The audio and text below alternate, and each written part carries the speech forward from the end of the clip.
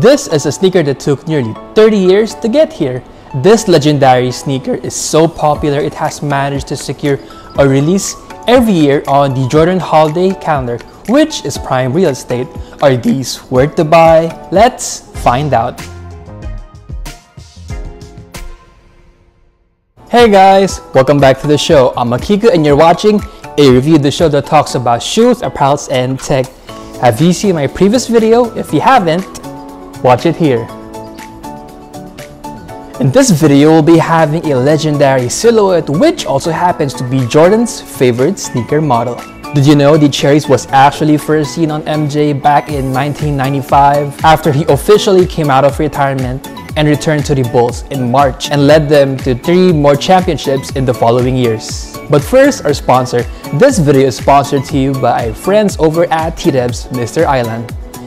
Or Totally Devoted Specialized Services Incorporated, established on May 2003. They emphasize on special projects such as one-time cleaning, exterior-interior glass cleaning, facade and carpet cleaning, disinfecting, stripping, sealing and waxing of floors, ground, and garden lawn maintenance, and this industrial plant cleaning, marble treatment and crystallization, comfort room cleaning, and housekeeping training. You can follow their Facebook page, TDEBS, and they have a branch here in Manila and Davao. For more information about this, click the link in the description below. Thank you for entrusting me your first Jordan 11 pair for this video. If you want to know more about my program and participate, follow my Facebook page, a review, link in the description below.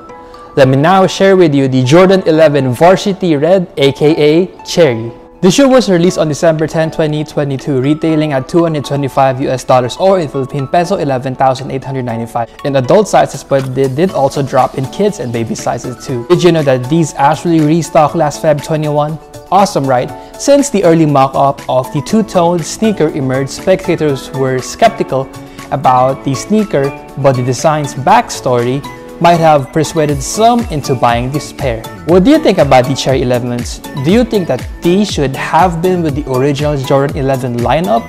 Comment below. This classic Air Jordan 11 borrows the color blocking of the iconic Concord colorway and the instant recognizable Chicagobulls red on the patent leather, mudguard, the collar, the outsole, the Jumpman on the heel, and the embroidered strips on the tongue. From there, you got the familiar white leather and ballistic mesh combo upper and the icy outsoles on the bottom. Starting from the OG colorway of the 11 releases, the results and the reaction from the community is often mixed. Don't get me wrong, they do always sell out, but this leaves us the question, would MJ have worn these back in 95 and 96?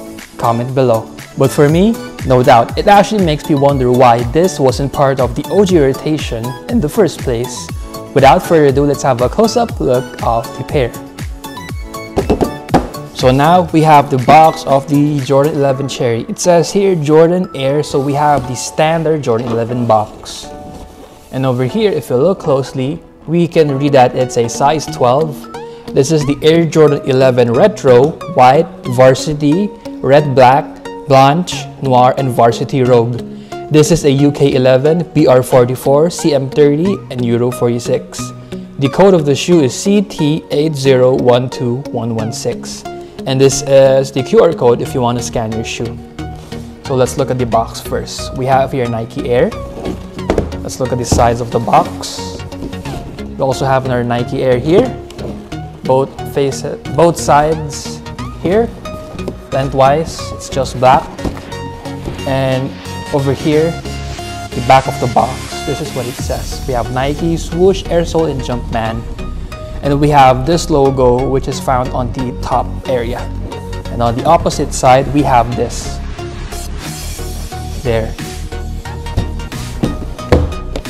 So now, let's open the shoe.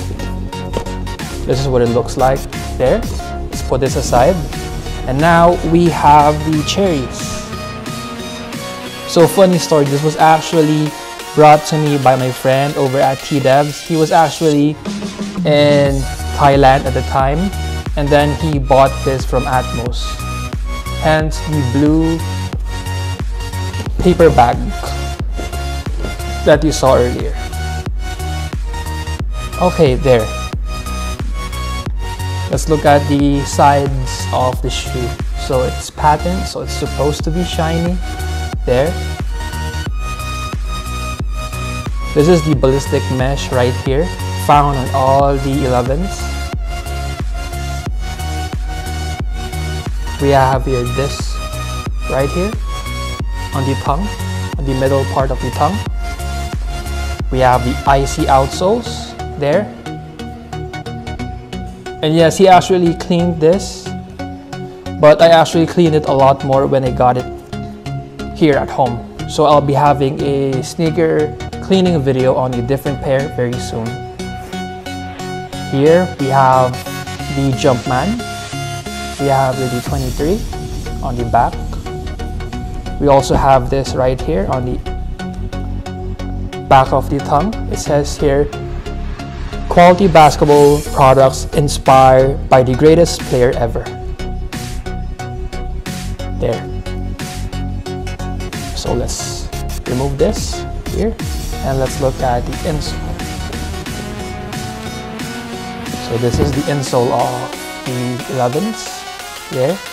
It says here AJ11 QF 8H MS 12K, and then this says R for the right.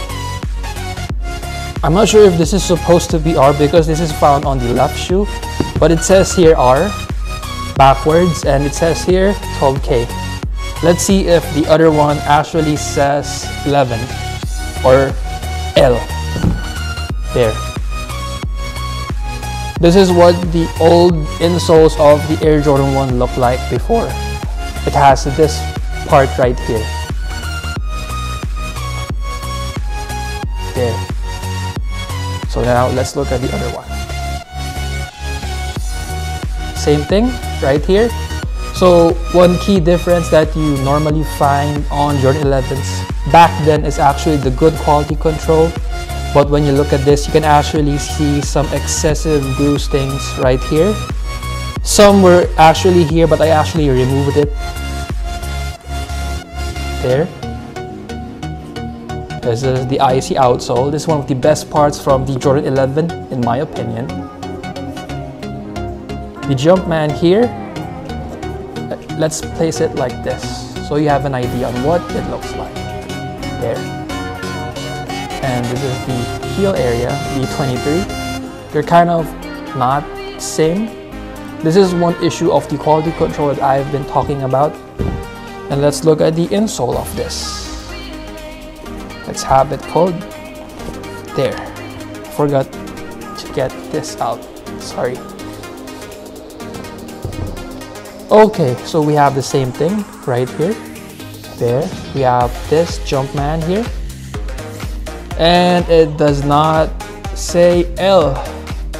It also says R. There. You can see it, and it has this one right here. So let me know if you know what this means. The C. There. Side-to-side comparison. There. On high tops, these have been the truest color blocking of the Chicagobulls red amongst the previous red Jordan 11 colorways. What do you think could have been better besides the quality control of the shoe? Did I miss anything? Comment below. Let's now have a quick montage of the shoe.